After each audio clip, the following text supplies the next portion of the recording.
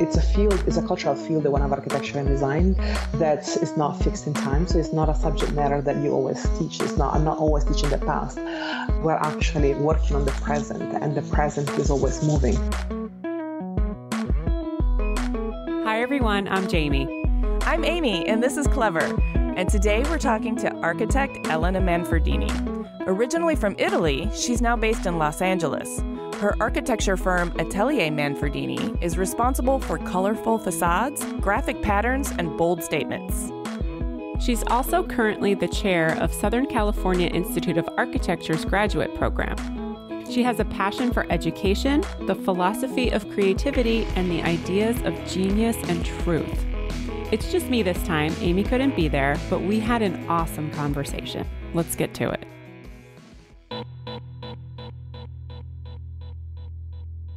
My name is Elena Manferdini. My design office is in Venice, California, and I have an architectural practice that works between art and architecture, and also I am an educator. I teach because I think teaching allows me to share something I am passionate about with young, talented, like-minded people, and that's probably the best job one could ask for. And I'm an architect because I think this profession allows me to think about ideas that are not already existing. So there is this speculative component of architecture that I think it's what drives my desire to be involved in this field.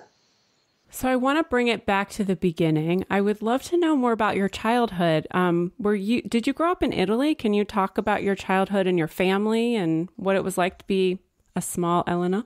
I don't know if there was a small Elena. There's always Elena. I have a theory that we don't grow up into adults. We just cope with reality with more and more intellectual and skillful means. But we tend to be our own people, very young and very old in the same possible way. I am Italian, as you can hear from my accent. So I was born and raised in Italy, specifically in Bologna, which is a city between Milan and Florence. And I lived there for 22 years. My mother and my father owned a family business that has been in the family for a couple of generations.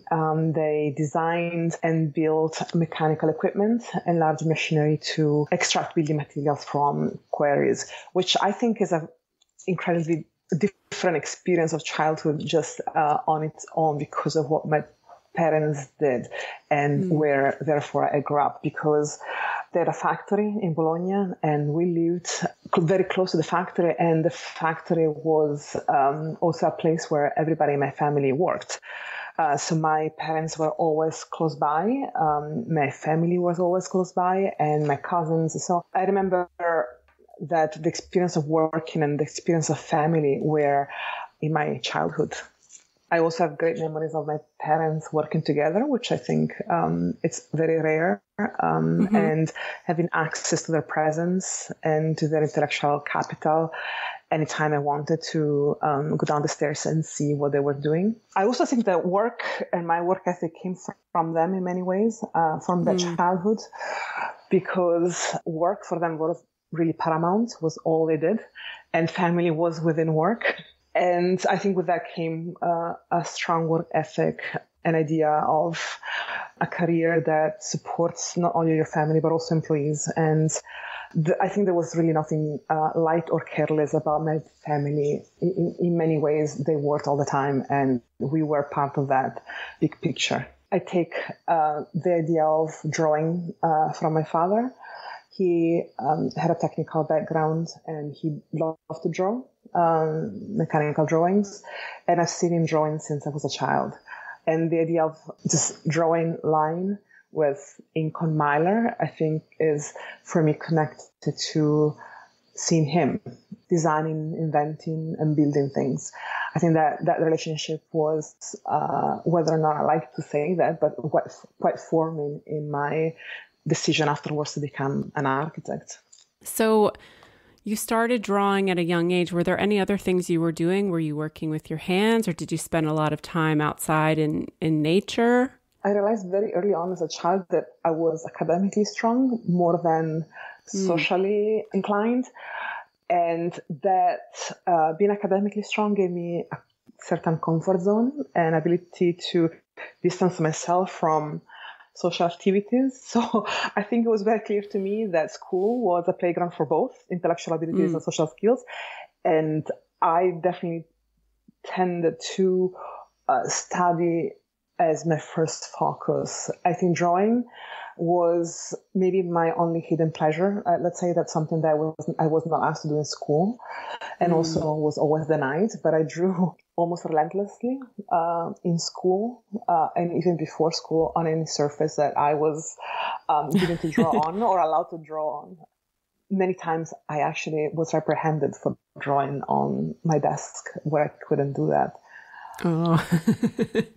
So when you started getting a little bit older, became a teenager, got into high school, were you also still very focused on academics and studying, or did you have any rebellious times, any teen angst? Italy is a society where social classes still exist. When I say this, people don't really understand what I mean, but it means that if you're a lawyer, your son or daughter would be a lawyer, and that you will have the career that the economic and social status of your parents allowed, both in terms of access to education, but even when education is free, which is true for Italy, it's more of a possibility of work. So the biggest rebellion, I think, is knowing that you have a way out of that only through your means, and that it cannot be just that.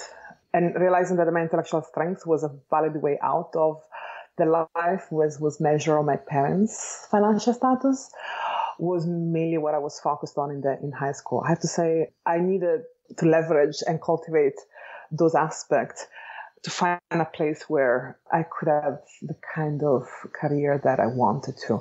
This is something that comes across quite quickly, I think, when you go to high school in Italy, especially for the high school I went to. I went to a liberal art school where we studied Latin, ancient Greek, philosophy, art history, Italian, and math. And maybe we studied English for only 2 years. So it's a kind of education that usually prepares you for a political life. A life, of politics, or did you think that was something you were interested in doing, or? I think it was the best high school in the city, and that was the thought. At 14, that was a career path. It was more my parents trying to figure out what school they should send me to, and they sent me to a good school, more or less, which was a public school, but somehow it's a public school where everybody that wants to get into politics or law goes to. It became quite evident soon that in order to craft your own path in that society and being free to choose, educate yourself, and somehow succeed or fail in the professional field, one needed to work hard to get out of it. And this is kind of the reason which, in many ways, brought me to the understanding that I needed to go somewhere else that was not Italy to have that kind of more creative career. Oh, interesting. So was that at the point of graduating high school? No, that was actually later. I went to engineering school first. Oh, that's right. Yes. And then I went to the United States afterwards. So going to engineering school in Italy, what prompted you to study engineering? It was a completion of my education. As I told you, I went to a high school that was a liberal art not in the American sense, it's truly in the European sense.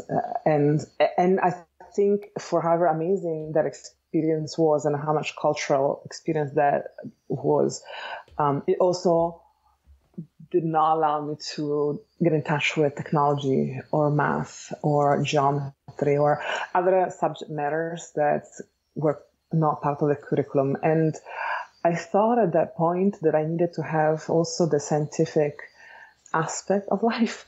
Somehow that kind of big chunk of knowledge for me to complete my education. So it was more of a desire to make a round decision about what I knew, rather than saying I am going to be an engineer. I mean, clearly my father had a company that had a lot of engineering in it, and my sister also is an engineer, my husband is an engineer, so there is quite a bit of engineers in my family. I think it's something that always attracts me, the way in which, as a society, we create a theory of how things work, which is science. And I think that was actually the academic component of this, the pyramid of knowledge, learning what for centuries humankind has been piling up in terms of knowledge to arrive to where we're at today, was truly attractive to me. Probably much more than the profession of being an engineer, to be honest with you. I was not even clear about what that would have been. You choose certain things at a young age, not knowing if that is really what fits your nature. Academically it did, professionally probably not. That's interesting. So then you decided to pursue something a little more creative. Is that when you went to the US? Yes. US was because it was an exchange program between Italy and the University of California. And at that point, I was in my first year of engineering, and my partner and I thought about the idea of going abroad and to do 1 year of education in the United States. Actually, it was his choice to go to the United States, much more than mine. And we both applied, and we were accepted from UCLA with a scholarship to study there 1 year. So it was probably never meant to be the moment of change that in reality this became. It was at the beginning supposed to be just 9 months in Los Angeles to learn English, to go to school, to be exposed to a different educational system. And it became a change in career, in change in geographical location, and also a place where I've been living for 22 years. So yeah. I never knew when I left that it would have been such a divider in my life. Really, I'm now 44, so I think I spent 22 years in Italy and 22 in Los Angeles. Wow. That was a moment where my life bifurcated, and probably I could have not predicted that. I was just looking at 9 months. So what changed when you got to Los Angeles and you spent some time there? What happened in your life that you decided to make that decision? I think the decision came slowly, meaning I never thought I would stay forever until I realized that I was there for a long time. But it hit me very fast, the idea that American education was offering something completely different from what I had before. The ratio, something as stupid as the ratio, faculty, students was something I never experienced. You have to understand that when you go to school in Italy, maybe you have a class of 200 people, 300 people in front of a teacher. And so these are lecture halls where you listen to somebody speaking, but there is almost never an opportunity for a direct exchange or to really work next to somebody that you consider to be a master in your field. Whereas in Los Angeles, I was taking some classes in architecture because I needed some classes there to complete my education in Italy. And suddenly I was working with phenomenal instructors that I realized I saw their work on magazines when I was in Italy, and suddenly these people were teaching me a portfolio class, a studio, a software. I never had that before. I never realized that these people taught and they had quite strong footprint into education, and that American schools allowed for that contact. So I think that was the first thing, the incredible creative opportunity and exposure to these personalities. I also think I liked the meritocracy of the United States, meaning that for somebody like me, coming from somewhere else that had not aged, I had no footprint in the United States. I knew nobody. I came with a luggage. And still it felt like what would happen to me was simply depending on my ability to work, my intellectual capacity, and my willingness to put effort in what I wanted to do. And this is something that people here take for granted when you come from countries where it doesn't matter how much you work at something, you can not expect to get it. I think that kind of shift was a substantial one. And even it was in young age at 22, I realized that even in the academic system that meritocracy happened, and it was quite powerful for me. You could actually teach. You could take up the teaching assistant position. You could work in stores so that you can, sustain yourself. There was actually a whole economy that, if you were willing to work hard at it, would help you pay tuition, would help you with scholarship, would help you sustain yourself at a fairly young age. And that was, I thought, empowering for somebody like me who wanted to be an author. No, in my life, I thought this is actually a great opportunity. And I think those things were not easy to come by in Italy, actually. Italy, I mean, there is this idea of postcards of what it is, and it's a phenomenal, it's an incredible place. I'm blessed by the fact that I grew up in a place where culture, music, arts is everywhere in everybody's domain and is always under your eyes. It's something that I think as a childhood, having that is a phenomenal upbringing, because that gives you certain things that visually you don't get anywhere else, certain culture you don't get anywhere else. But also, on the other end, it's a society where a lot has been done already, that the economic power is not as strong as it is in the United States. There is less of a place for a creative person to make new things, I think. It's more of a place of history, of remembrance, of scholarship, of culture, also of food and all the things that we're famous for. But when it comes to creating newness or technology or making things, I think the United States was a much more prolific place to be. And especially Los Angeles was, at that point, at the end of the 90s also, was a place of revolution, I would say, in terms of digital revolution in the field of architecture and art. That was the first time where truly computers invaded schools of architecture, schools of art. It was an exciting moment to go from an analog education to a completely digital one.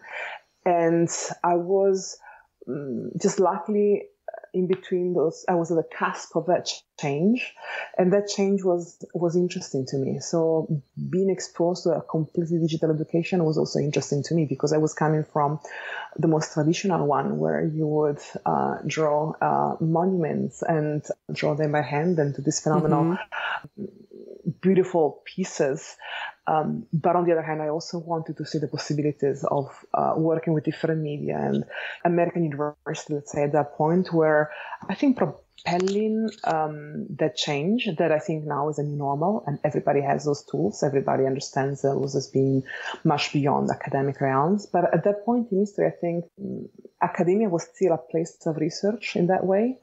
And that was an interesting recipe, I thought. The openness of the United States, the technology advancements that just by luck were going on at that point, and the architectural program at UCLA that was very progressive back then.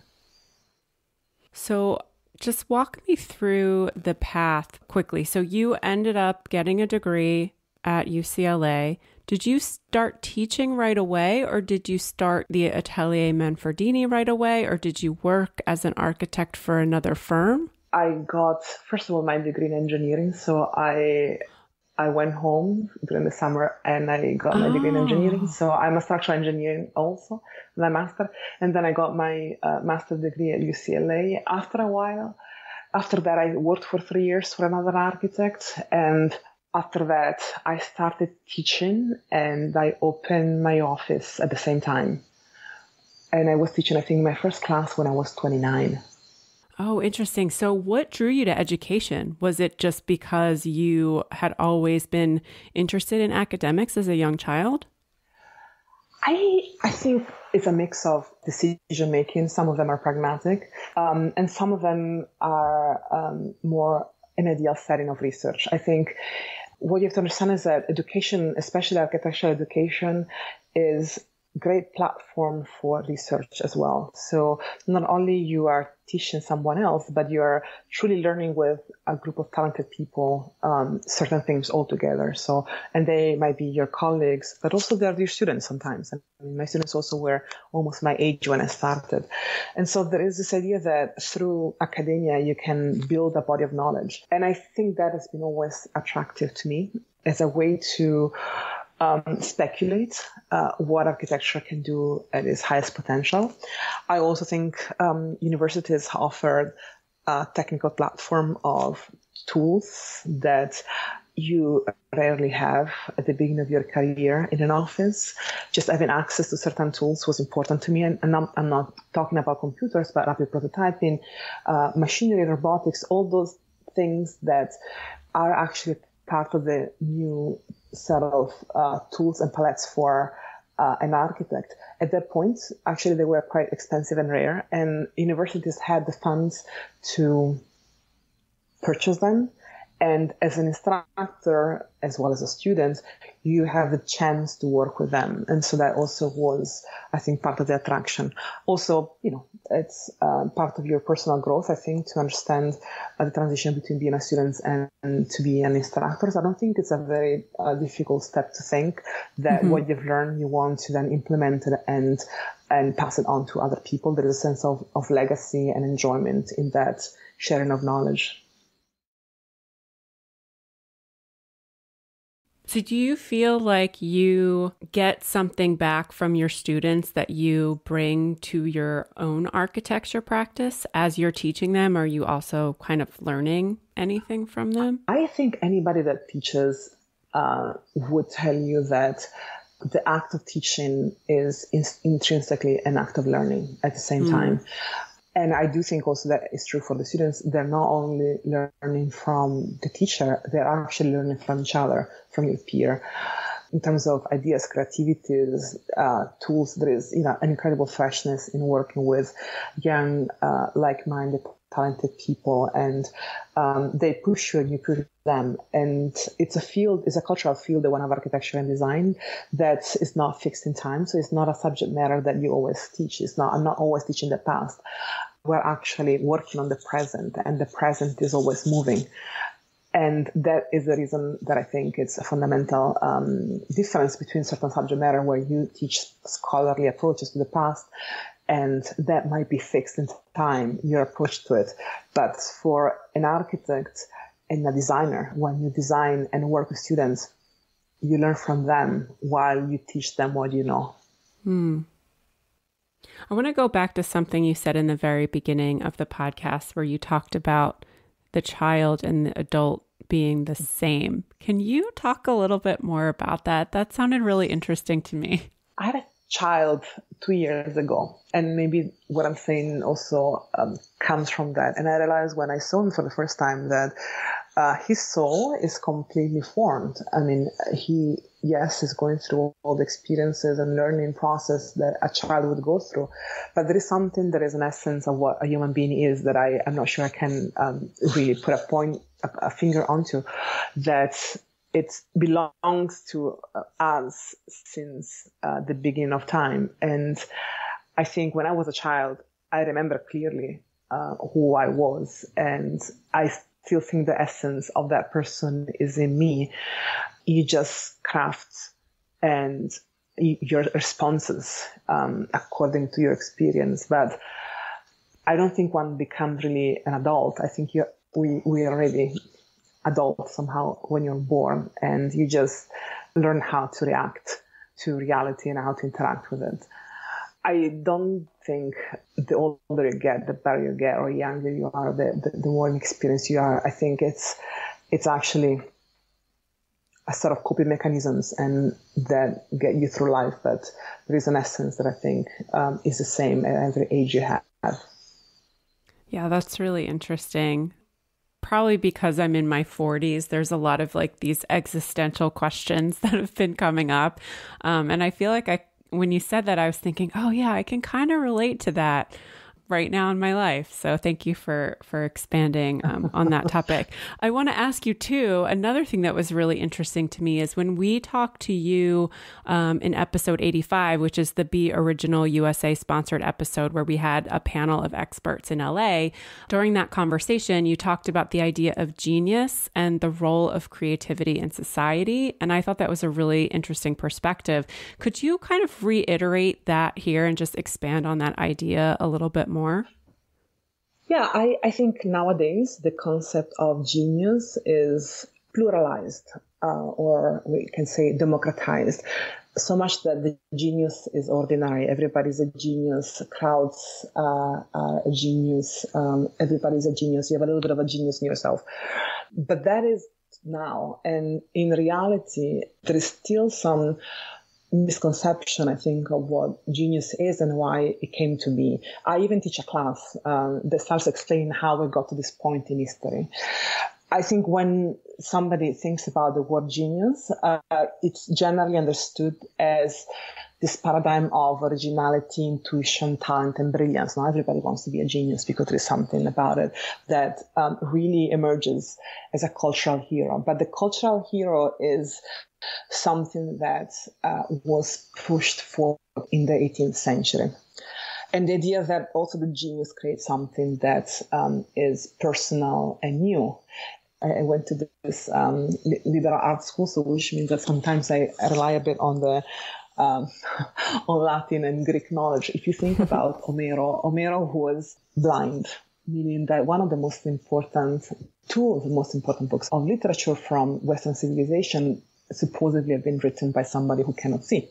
I think the fact that he was blind was important because it meant that it was breathed into by a muse, breath of a god. And basically the idea of inspiration comes from Latin. It means inspired. Truly, it's not you that have these special qualities. It's God that gives you this ability to produce something extraordinary. I mean, in Greek culture was called the demon, which is the lesser god. In Latin was a genius. Then afterwards, when it became more of a religious concept, became a guardian angel or a patron saint. So the idea was that truly it's not about the human man, the person that does what it does, but it's about the fact that they're vessel for divinity to go through them. I always tell my students, and maybe this is important also for you guys, I'm asking them always, what are royalties in your opinion? No? When a designer is paid royalties, which I think many of the people that are listening to us today want to get paid by companies in royalties. The truth is that the king is the owner of any copyright and any ideas because the king is a representative of God, the ultimate creator. Therefore, the king is the middleman that gets the cut. So this even just tells you that any design creation in the history of design is not based on the ability of the person writing or singing or playing or sculpting or brushing, but is about the fact that that was a vessel of somebody divine. And the king would get the cut of the purchase of the artistic output because he's representative of God on earth.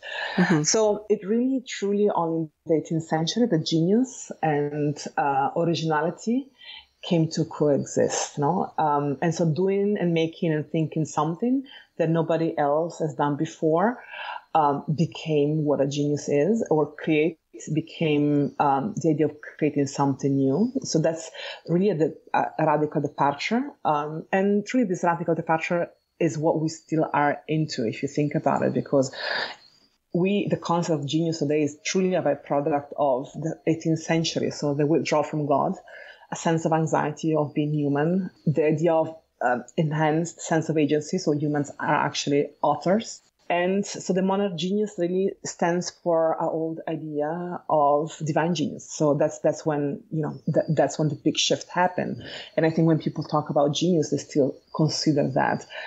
To the point that, I don't know if you know, this is a small fact, but Isaac Newton, for instance, was buried in the Westminster Abbey, which for me was always, when I saw it, was a question mark. Was why would a scientist be in a place of religion? Because truly the modern genius stands for the idea of the all divine genius. And so at some point they were even buried into churches. Or even if you think about Einstein, it was maybe the last of this idea of genius. And his brain was sold and sliced afterwards, not the reliquia of the saints and the reliquia of the scientists. That is a genius, somehow became something to honor.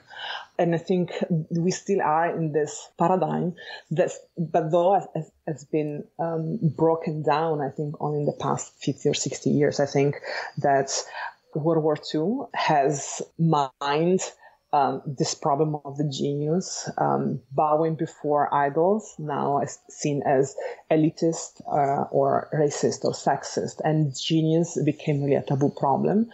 And now we think that many heads are better than one. We even think that there is genius in all of us. Genius is democratized. And even clouds have an intelligence, and almost nothing is original. We also think that in postmodernism in general, that everything that has been said before, nothing is original. And every genius, as we thought in the 18th century, is dead, although some of it remains still in the idea of originality, or the originality and creativity. Brian Eno, I think, says it at best when he says, I don't believe in genius, but I believe in scenius, the scene of the genius, which basically means that we can see a collective manifestation of a general cultural product. And so it's not a single person that produces a creative act that is unique or new, or an incredible contribution. Is actually the contemporary society that creates that scene that allows for that to happen. Oh, that's interesting. Do you think that now that we have the internet, which really connects us globally, and we're just inundated with information and new ideas and visuals, do you think that that has contributed at all to this collective genius? I think it's manifesting the fact that authorship and expertise is not a fixed concept, meaning that, for instance, when you open Wikipedia, we all look for things in Wikipedia. I mean, once upon a time, we opened the Treccani or the library or a book or an encyclopedia. And the encyclopedia was a place where the experts were called to define what things were. And those were printed at a certain time, and those were the author, and those were the experts. And so truth seemed to be fixed in time. And there was a point where I think knowledge was limited. Truth, therefore, was very much a concept that was crystallized. I think nowadays, everybody understands looking at Wikipedia. If you click on the second page, now the second tab, not only you see that, you see all the people that have been contributing to that concept, and they're still contributing. And so you cannot think of truth as being something fixed in time, but it's something that is fluid. Many people participate in, and it's going to change from today to this afternoon to tomorrow. The entries of each of Wikipedia definitions are updated anytime, and everybody can update them. So it means that collectively we participate in that construction. I think that is a fundamental difference. I also think the idea of Instagram is a fundamental difference in the fruition of art. If once upon a time museums were the places where one expert would catalog in an archive what was worth it to be called art, I think nowadays people have their first encounter with art through digital media. Either it's a website or Instagram or whatever else, but nobody enters in contact with art just going to the museum. You go to the museum because you've seen something before that told you, I should be interested in seeing this in person.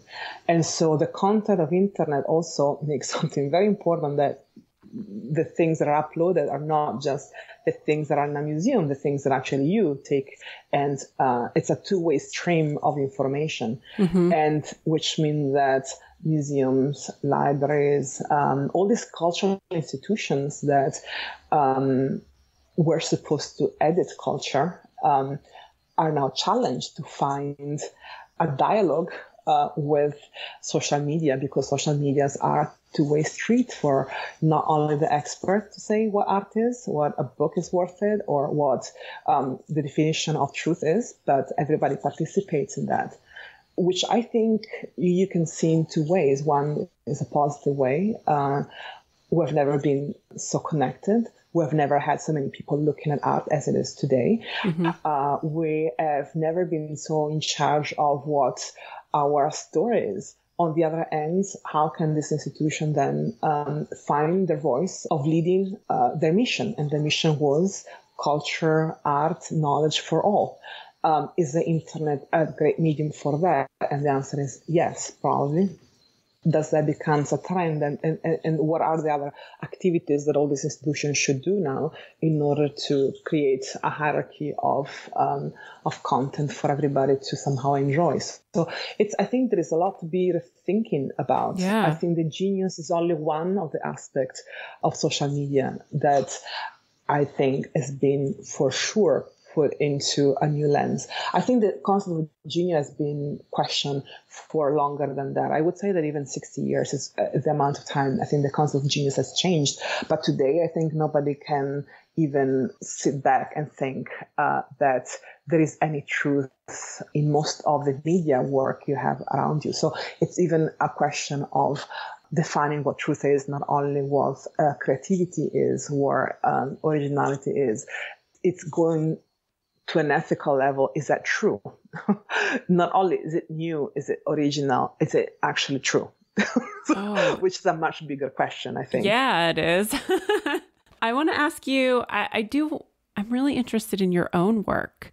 You have your own firm, Atelier Manferdini, and your work is really very beautiful. It plays with florals and color and pattern and light.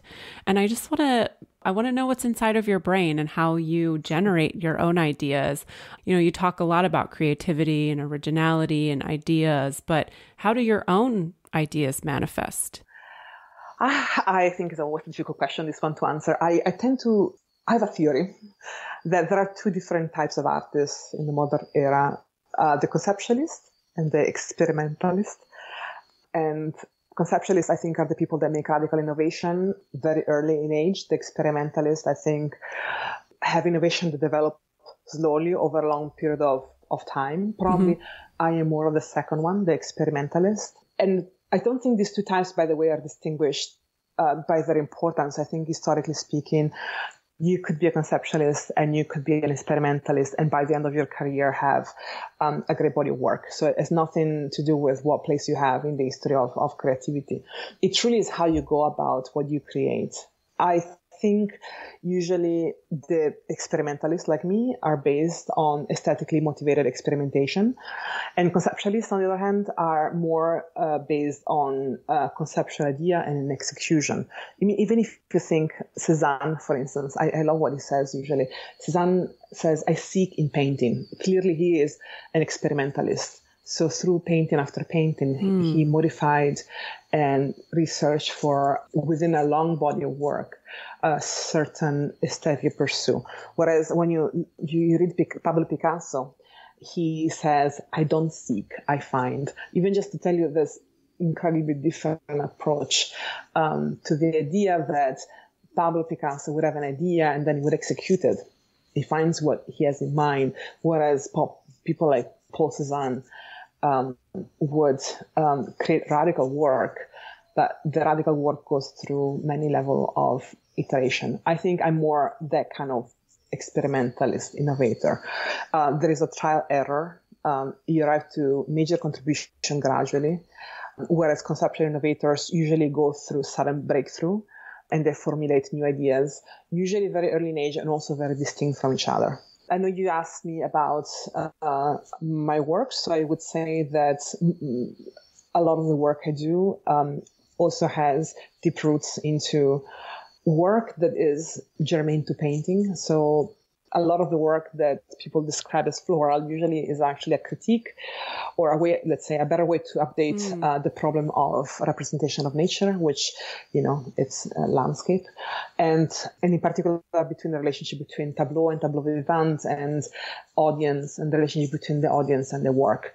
So I work also quite a bit with colors, because I think in architecture, color is quite a bit of potential. Probably color had a special space in painting and in fine arts in general.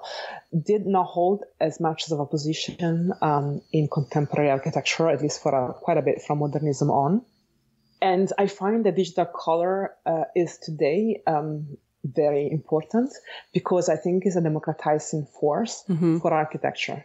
And I think this has a lot to do with our digital media and our habits that fills our eyes and also our free time of feeds, posts, and tweets. I think, once upon a time, color was truly linked to how you could make color, which meant pigments, physical properties, or shells, insect berries, or chemical materials. Nowadays, color truly belongs to the screen and beams into our eyes many hours a day. And the range of colors that are possible today are almost infinite. And so this, I think, is part of this democratizing force, visual democratizing force of internet that has tinted most creative fields, and architecture is one of them. I think colors is also synonymous of subjectivity, openness to interpretation, and truly, I think, opens up the idea of politics of colors and cultural association to many more audiences and singular view than once upon a time. So I think a lot of the work I do is colorful because the function of color is not to present really this vision of an idealized other world, which I think architecture has been doing for a long time. That's the idea of white in architecture. Le Corbusier had also a law of rippling. Like he would have, if he could have, he would have made people paint white every single home in his city in Switzerland. But really, I think the function of color is not to represent this unified vision, but truly to prompt people to imagine another world for themselves. It's in its full range of possibilities. So I think that's also part of the work I do, is to bring this pictorial openness and qualities to building facades where actually color did not belong for a long time. So when you're bringing all of these colors and patterns and florals or nature into your architecture, are you in a way trying to bring people together? Is that kind of what I'm getting from this? And create some sort of universal experience or convey a certain mood or feeling or evoke something in particular? I think there are more places where architecture lives. There are the place of images and the place of physical artifact. And in the physical artifact, whether or not we like it, we live with architecture so much of our time. It's the background of our lives. And I think opening up facades to this, to become creative canvases, I think enriches the imagination of the many. I don't think I'm trying to create a single experience. I think most of the work I do has shades of colors, has optical effects embedded in them, has different ways in which you can look at them. And so this is actually, there is a slow and multifaceted quality of the work that creates a single experience in a public space. And that, I think, is what happens when you build. I think also there is another life of architects, which is also the images and the renderings and the pictorial quality. They might exist in digital or physical format of drawings. And I think those as well are part of the arsenal of tools of an architect to start creating an audience that would enjoy or like or substantiate building something like that. So I think any building to be built needs multiple steps. One is the one of when you create something imaginative, you want to also, you have as a duty the one to create an audience for that work so that the work becomes real. So there are multiple steps. I think imagination is the first one. Having an audience that believes in that imagination is very important, whose imagination is trained by your work, and then that creates a desire for the work, and then the work gets built. And so I think the audience, it's a longer process. It's not just I'm creating a spectacle through a facade. It's also I'm creating the desire for that architecture to exist through teaching, through drawings, through renderings, through installations, through things that start building a desire for something different, and that seeks into reality. How do you define whether or not architecture is successful?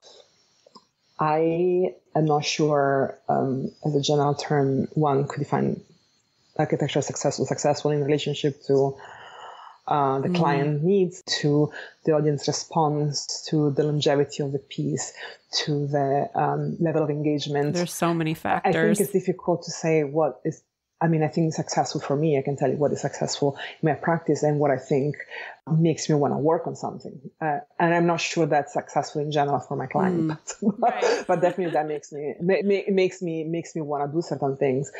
I think architecture is successful when is able to train collective imagination. I think we're used to see boring architecture. I mean, and by boring, I mean completely uninteresting.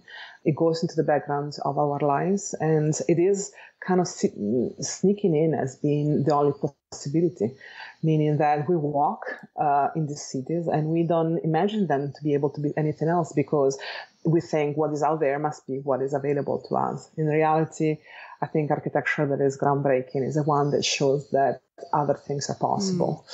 And that I think is very successful because it's not just the building or just the facade or just the artwork that creates that.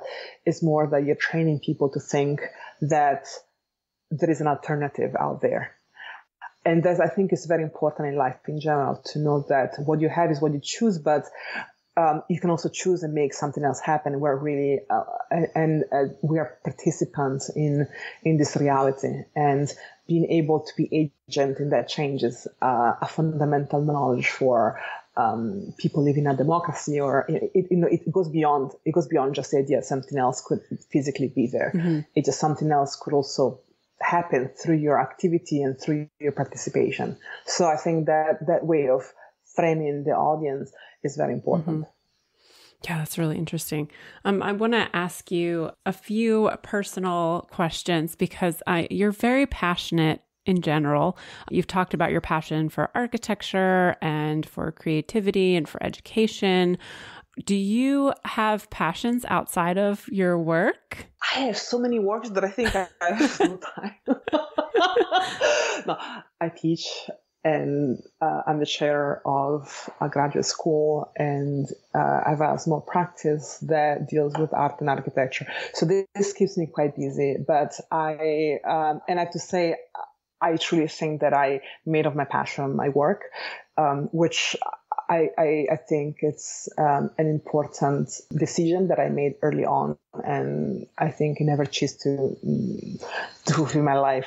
Also, maybe it's something besides my my work. I became a mother recently, as I mentioned, and probably motherhood has made me break certain work habits, let's say. I think motherhood is a very common experience. No? Most women become mothers in their lifetime, and most people have a relationship with their mother. So I don't think I'm saying anything that anybody else has an experience. I might not be also very experienced as a mother either, because I've been a mother only for 2 years. But maybe one thing that is fun about being a mother is that it made me completely see in a different way the art is 300 years of art history, which I never truly completely understood before giving birth. You know, when you look at the art history painting and you see one of the trope of painting is the Madonna and Child, no? It's a benchmark for painters, similarly to portraits and landscapes. And I truly never understood why this trope of painting. I mean, I understood that there is, some religious propaganda or a philosophical necessity to find a beginning for the humankind. No, so I understand that part of the subject matter, that it was fitting a certain requirement at some point, a philosophical need, a religious propaganda. But I realized that it was actually so much more a much more common and touching human kind of experience. And maybe that's why so many painters made of this the idea of being mother the trope of painting. And it traversed so much of the history of painting because it is a transforming experience for women and for men together. So maybe this is something I understood only becoming a mother. I thought, I became a different art appreciator because something in my banal, normal family life happened that made me completely change my lenses through which I see what I usually teach, which is history of art, history of architecture, the tropes of painting, and it made me change the way I see some of the past I thought I knew. What do you think is the key to living a good life? Oh my God, I don't know. I made some choices that I'm not sure that are key to live a good life, but some choices that help me find a sense of purpose. And maybe that purpose brings a sense of stability that what I'm doing is what I should be doing. I mean, I know I said I'm an educator, but I think it's a little bit more than being an educator. What I do, I think I plant myself in one organization and I work towards one mission, which is the School of Architecture. I think this gave me freedom and privilege to make a lasting difference for many people. Being an educator was a surprise, actually, for me, to be honest with you. I didn't understand that being an educator was creating a legacy, besides, the fact that you learn and you teach, but also became an important component of me leading a good life. Mm-hmm. I think practicing only in my office would never be as fulfilling without a real and concrete engagement in society. So just to say that, to me, teaching is not a job. It is what actually makes life meaningful, is to understand that you have agency on a larger group of people that enjoy your presence and understand your presence is important. And I think you having the privilege of making a difference in other people's life and creative life, I think it's incredibly rewarding. And I think in any practice, having a social component is not a waste of time. It's actually what makes the project go beyond somebody's capability into much bigger hands, into a much bigger network. I think that is never an individual journey. So maybe that's something that came through age. I think this, intellectual and design values are nurtured by strong communities, self-confident community. Being part of one, I think, is very important. I think it's also very important to defeat this tendency that there is today of being self-sufficient and accept the fact that we are in mutual dependence of one another. And you have to come to terms with the limitation of reality and still lead a positive advancement for many. And this has been maybe at the beginning, when I became the chair of the program at SCI-Arc, was definitely an adjustment to understand that you are only as good as the people that work with you or work for you are, and that actually they bring a value you don't have, and that that collaboration, with all the inefficiency of any collaboration possible and all the frustration that you might have because you have people that are different than you doing things that you would like to be done differently. But besides all of this, you really come to terms that self-sufficiency will never allow you to reach to the level of completion in life that you can with other people in a community. And I think our society really pushes for self-sufficiency and individuality and genius and special creation, newness, and you do it all alone. In all reality, being part of a community and managing to lead a positive change for many, maybe not the perfect change that you would have wanted on paper before, but still managing a compromise, but positive change is truly more than what you could do alone. And, collaboration makes a big part of the satisfaction of having and leading a good life. I think the great achievements in life are found in the giving and receiving of care of many. And the more people you can touch and reach with your work and with your enthusiasm, the better life you're going to have in terms of just personal richness. I absolutely agree with all of that. You mentioned legacy. And I was going to ask you if you thought about that, but I guess you have. But have you ever thought about it in a different way, whether it's architecture or having a child or anything else? In general, my work will hopefully, if they allow me to, will always try to find a legacy working with institutions whose mission I believe in. And, they could be schools or museums or cultural institution that promote arts, education. I truly believe that my contribution to the world is a philanthropic. I would love to be part of a philanthropic institution in general. I think as a creative being, I enjoyed, and I was the first-hand receiver of very generous scholarships when I was in school, or opportunities to show my work and to produce my work. It's part of, I think, being a creative person to also be given the chance to do the work you do I think I've been lucky enough to have been given those opportunities when I was in school or just out of school or in my first year of teaching. I think it's important and it's a natural progression that role changes. And now I'm more on the support of other individuals when I work as a chair. What we do is, I headhunt for talents and for people that can come to school and create this incredible community, or I connect them with possible work opportunities. I welcome donations, certain things that actually make a stronger community much beside my own practice, which I have and I love doing. And this is, the legacy of my work will stay in the artwork I make. But I think there is also that second legacy, which for me is, can you then enable a creative community to happen? And that also is, I think, part of growing up, is to understand, that those things move around. And if in a certain time of your life, you need to receive them, at a certain time of your life, actually you need to donate them. And these are equally joyful moments. So you mentioned being part of a philanthropic organization of some sort. Are there any other personal or professional goals or things you hope to achieve or accomplish in your lifetime? I definitely would like to grow my office more. This is something that I've been working on for a while with the people in my office.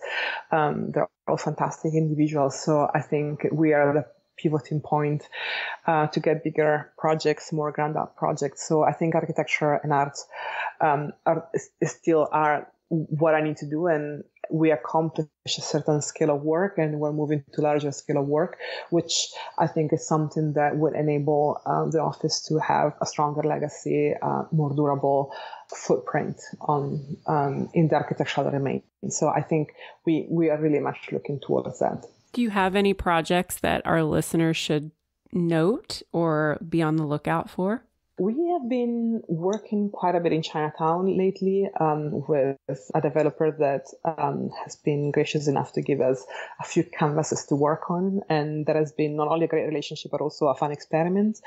We also are working a lot in Asia right now on larger projects for a stadium. And so we hope that will go to fruition. And the office is also producing 2 books that will be published by the end of the year. Those are collections of the work we've been doing in the past 5 or 6 years in the practice. It's been also a moment of reflection to focus on what the body of work looks like and how to then progress to the next phase of the office. So that has been a fun experience this summer to put together an extensive publication and putting words to the words of the images. That's fantastic. And where can our listeners find you on the web and social media? www.ateliermanferdini.com or Instagram, the ubiquitous social media, Atelier Manferdini. Great. Well, thank you, Elena. This has been such a great conversation. Thank you. It's been a pleasure talking to you today.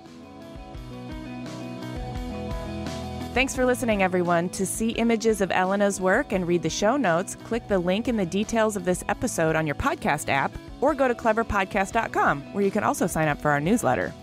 If you haven't already, please subscribe to Clever on Apple Podcasts or wherever you get your podcasts. And if you'd also do us a favor and rate and review, it really, really helps. We love to chat with you guys on Twitter, Instagram, and Facebook. You can always find us there at Clever Podcast. Clever is created, produced, and hosted by us, Amy Devers and Jamie Derringer, also known as 2VDE Media, with editing by Rich Straffolino and music by L1011. Clever is proudly distributed by Design Milk.